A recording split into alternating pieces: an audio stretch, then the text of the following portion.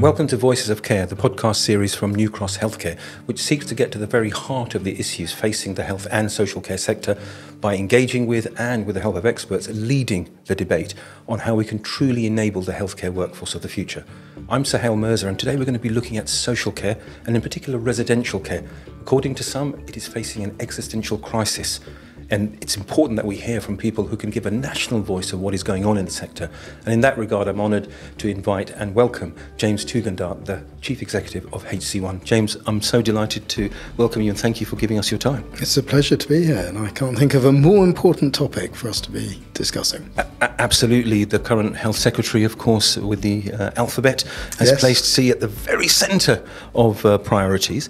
I'd like, if I may, just to step back and look at the challenges facing the sector, particularly workforce challenges. You know the numbers, and they are stark. The level of vacancies, skills for care, Health Foundation saying social care is in a desperate situation.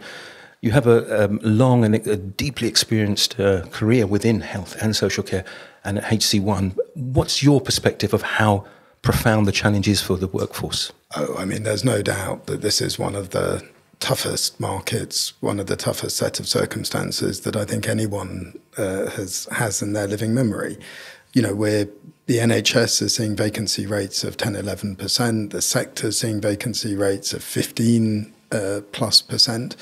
And of course, all this against the backdrop of, thankfully, very high employment levels in the country and very low unemployment. And so, you know, we've got this really difficult combination of people now needing care after the disruption of COVID, and so really strong demand for what we do, and yet really few people to come and support us in giving that care. Absolutely. And those wider macro trends of a tight labour market, I think are going to be here for quite some time. I think so. I mean, what we're certainly seeing post-COVID is that the long-term trends for ever more complex care and people needing care towards the end of their life are really here, are growing.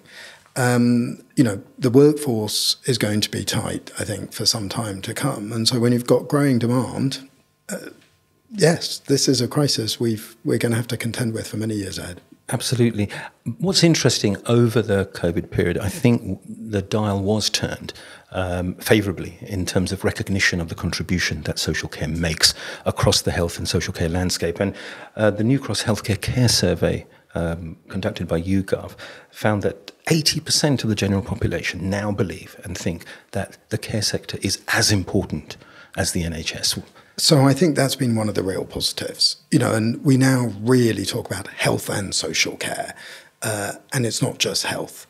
And I think people have realised that we're an indispensable part of the system. And actually, those lines that were cut going back to, you know, the creation of the NHS in 1947 were always arbitrary. You know, so much of social care now is supporting really complex needs, frailty, dementia. These are clinical conditions. There isn't a real division between health and social care. It's just one continuum. And I think having that general sentiment and understanding will help the debate around the bigger issues around the social care sector. I wanted to just have your insight, because we're in a new landscape as well. Of course, integrated care systems are here now on a statutory basis. Yeah. They offer hope of a systems approach and perhaps drawing in all elements of health and social care to work together in a way perhaps that does begin to solve part of the workforce crisis. Yes. No, I think it really does. And I mean, I'm always an optimist. And, you know, and so I think the idea of creating a responsibility for supporting a whole population and the idea that care should be delivered to each of us as individuals in the setting that most makes sense, and that we should be looked at as people, as individuals, not as conditions, I think is exactly right. The idea that people move between social care and healthcare, the idea that actually with so much of social care supported by nursing, it's the same professionals in both sectors. But really simply, we're not going to fix the backlog in the NHS and manage the waiting lists if we're not able to ensure that we have the right discharges into social care And so if we can't have enough people in social care, we're not going to solve healthcare either. So yes, I think the ICSs do represent a real step in the right direction. Of course, the key is how they work in practice. And time will tell.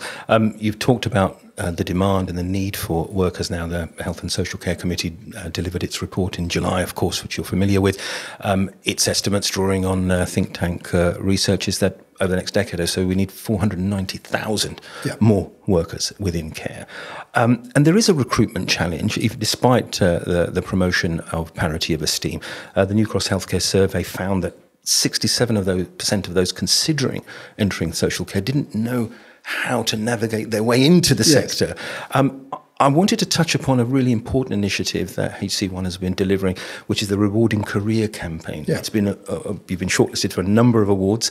Can you expand upon the philosophy behind that and the practice that's evolved? So one of the great pleasures of my job is spending time with our colleagues in our homes. And for most of our colleagues, the biggest single group of our colleagues are long-serving, because for them, care's not a job, it's not even a profession, it's a vocation. That they know the power of the love that they can give and the love that they can get, and wouldn't contemplate doing anything else. And what we wanted to help showcase and demonstrate, both through that campaign, but in how we manage recruitment, is all that is so deeply rewarding at an emotional level about care, but also to take a position on reward as well as recognition, so that we were able to, both as a business and working with the sector as a sector, to step towards pay that truly recognises the skill and the commitment of those that deliver the care. Absolutely, and I'm interested that you use the four-letter word, the love that can be given, and it really truly is a vocation for people that choose this pathway. It is, and whilst being a vocation and whilst being deeply rewarding, it is also a really physically demanding job. It's a very skilled job, and back to some of what you and I have talked about over the years around training and development, it's a job that if you're not properly equipped to do, is going to be even more challenging and at times emotionally confronting. And so what we want to do in talking about rewarding careers is to show that there's a career path, in showing the career development, in showing the growth, in showing that the financial rewards need to be there, but most of all, in preparing you for a life as a carer and demonstrating that, you know, our most senior managers all started in homes, in rooms, doing the care. And I guess it runs the full gamut, because you're a top 50 apprenticeship employer. So if that's the entry level, I know you're very passionate about apprenticeship as a mechanism to help people. It's a great mechanism. We have nearly 1,000 apprentices on a workforce of 18,000. And again, apprentices fit perfectly with the whole rewarding careers approach of training, development, and preparing people to be able to do the profession that is care. And again, embarrassing in the sense that you're shortlisted for so many awards, but I wanted to highlight that pathway that people should be able to see. Leadership in Care, Social Care Leadership Awards. So you've had recognition for your workforce across all levels. So we're very honoured by some of the accolades we've had, but we also need to be very clear that we have a long, long way to go. And, you know, we still have very high turnover, both within HC1 and the sector. In moving so many of our colleagues towards foundation living wage, we've made real steps forward. But we're still so far from the level of compensation that would really be akin to the skill involved in the profession of care. There's so much more we can do about both all the daily acts of recognition, the support on the job, just having enough time to do the job well, especially as the needs of those we care for increase, giving colleagues the flexibility to be able to work the times that best fit with their needs and their lives, as well as that long-term training and development so that they can either develop as managers or they can develop through our nurse assistant and nurse associate program to be clinicians. We're just at the beginning. So we're excited about the recognition, but we're very humble about how far we have to go. No, your candour as ever is refreshing. And perhaps there is hope and talk of a workforce strategy that might encompass both health, or indeed should encompass both health and social care. Perhaps that will provide a context where this can be done. Yes. And I think as government, we would love to see the government develop a really integrated workforce strategy, both around where we're going to find enough colleagues or would-be colleagues to come into care, and then most importantly, how we align remuneration, training, development, certification, vocational awards across health and social care. Just at a really practical level, we are a very large employer of nurses. If nurses could move across the NHS and social care, keeping pension rights and other things, just think how much easier that would make it for professionals who really enjoy changing the care setting depending on their stage of life. And the statistics do show from the labour market that the younger generation, if I can call them that, are very much committed to the idea of portfolio careers and being able to move seamlessly across care settings. I don't know anyone who in their job doesn't want to be met where they are, to be able to bring their full self to work, who's not struggling, whether young or older, to balance work and life. And so I think in the end, whether as an employer or as a sector, we have to be more flexible. It's the only way that we can keep colleagues with us for the long term. No, absolutely. Touching upon the support element, you mentioned the wider context of the workforce. I have to address Wellbeing, burnout. Yeah. This was obviously the subject of the Health and Social Care Select Committee report last year. The Newcross Healthcare Care Survey has found that 38% of care workers are reporting that their mental health has worsened over the last 12 months, in contradistinction to 17% saying it's improved. We know there's a challenge. Just wanted to have you shed some light about some of the initiatives that you're doing. I know a number of your wellbeing coordinators have also received recognition and shortlisting. So I know it's a subject very close to your heart. Well, the first thing I would say is that I think for many, COVID was truly traumatizing.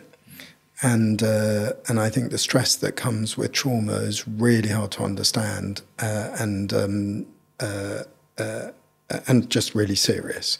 And then on top of that, when you have a situation where there's far greater demand for what we do and a shortage, all the hard work falls back on often the most committed colleagues and the longer serving colleagues. So you're working harder. With the cost of living crisis, yep. Life is more expensive. You've got this sort of the weight of the past experience of COVID, and often with care colleagues, you don't have to scratch much below the surface before people really do, their emotions come to the fore around what they've been managing. So yes, that's a long way of saying I think we do have a real crisis and we really do need to support. And I think a lot of the wellbeing is about really, really practical stuff. Yep. So the first thing, back to that flexibility point, is just enabling people to be able to balance their work and life and have more flexible hours, to work hours that work for them, to be able to take the time off they need. For us, it's about really practical things like ensuring every carer is able to have a hot meal during their shift, so that they can do that. It's around basic things like financial support and advice. So we have programs that we're just about to go live with, so that you can access your wages earlier if you yep. need it, so that you can very easily do extra shifts, but also getting financial advice. And on how to navigate the care, on how to navigate the benefit system, and all those financial issues that are most important for our colleagues. So, it's about that tangible support, but then so much of it is about the leadership that our home managers are able to give to colleagues, just being there at the right time. No, absolutely. I want to slightly go off at a tangent. We're talking about your recruitment campaign for which you've been recognised, making the social care sector a pathway for people for careers. Homegrown talent, extraordinarily important. But just want to touch upon international recruitment. A task force was set up in the summer by the government to tackle this issue because in recognition that short term at least, we do need to pull that lever. I'd just be interested to get your view on how that works and any examples of success that you've seen, because it is a key element of the short term. It is a really key element, and fully we process about 3,500 applications on any given week. 1,800 of those would come from overseas. So there's both a real desire for people to come and join the profession of care and, as we talked about, a real need. So whilst we need to ensure that we really tap into that opportunity, and there's lots the government can do to simplify the visa process to ensure that this program is here to stay. In the end, the most important thing about facilitating international recruitment comes back to the most important thing about providing the right support for carers today, which is actually the pastoral care, the support that enables people to stay. Because the care's tough enough as it is. If you're moving from another country, trying to find somewhere to live, if you don't have that support, you'll really burn out. No, absolutely. And I just wanted to touch upon inclusion, diversity. Your organisation has a very diverse workforce. You're serving populations right across the UK. That's been an initiative I think has been central also to the work that you've been doing over the last couple of years. So again, we need to do much more in this area, but our purpose is to give those in our care their best life. We are the bulk of what we do is local authority and NHS funded care. So we support an incredibly diverse community, a community as diverse as the country, with homes from the north of Scotland to the south of England. And we have a workforce that represent that same diversity, and we're really proud of that. So how both our residents, how our workforce can bring their full selves to work and be themselves at work, how we can feel that our residents are met where they are. These are the really important things. So diversity and inclusion can't be an initiative. It has to be at the core of what we're about if we're to meet those we care for and those who do the caring where they are, so that they can feel that they're at home. And I think it goes to the heart of the issue of culture. Yeah. And you were on record when you joined HC1 as perhaps a key element, or maybe the key element of why you joined, was the fact that it was known, and it is known, and is very proud to be known as the kind care company. I want you to expand upon that, because it's very easy to look at that word and regard it as, is it platitudinous or a paean for popularity? But you describe it as a powerful, transformative call to action. Absolutely. I mean, I don't know about you, but I've worked for lots of different institutions, enterprises, some great, but not that many have known exactly why they exist and what matters most about what they do. And what I felt HC1 had worked out for itself was what matters most about the giving of care and the receiving of care is the kindness with which it is given. And so, for us being the kind care company, it's not a marketing thing. It's what we believe makes care it's at the very core of care. It's not a soft and fluffy thing. If you meet the person where they are that you are caring for, you're simply going to deliver better care. If people feel that they're recognised for not just the clinical quality, but the quality of life that they're supporting, you will deliver better health outcomes. Now, the important thing for us is how we turn a sort of a guiding purpose into a real tangible framework of how we teach the practice of care and how we ensure that we talk to those we care for about what matters most about the care they receive so that we can meet them where they are. And is that's from day one in terms of a training mechanism, in terms of aspirations, in terms of the delivery, and even in agreements with the people who commission the care? Yes. So I wouldn't say we're there now, but that's exactly where we need to get to. So a lot of it is just constantly asking those we care for and their families what matters most, not assuming we know. And then, yes, from the very start of induction, it's how we train the practice of care. So it's not about the task, but about how the person felt when they were supported in whatever the need was. So the actual experience of care. It's the experience. If someone, it's really easy to look past, when you're doing a difficult job like care, it's really easy just to get into the task. Oh, someone needed a glass of water, I'll just drop it off in their room. Well, that's not the same as have they been able to drink? What else did they want? So much of what we do is very, very intimate. How do we bring all the respect of that someone would expect in providing that support? Absolutely. And I think what I've taken from our conversation today is that the two four-letter words, actually, kind and also hope. Yes. There's a landscape of transformation, which if we get it right and if the advocacy continues about where social care plays a central role, there is actually an opportunity for those wanting to enter the profession to make a profound difference to the country. A huge potential to make a difference from day one. And of course, you opened with the sector challenges, but these are all within our ability to solve. With so much turnover already in the sector, if we just halve that, half the problem would go away. And when you talk to colleagues who leave, a big percentage of them didn't leave because they didn't love the job. They left because they didn't feel they could do the job. I think therein is the clarion call for continual and constant change and improvement.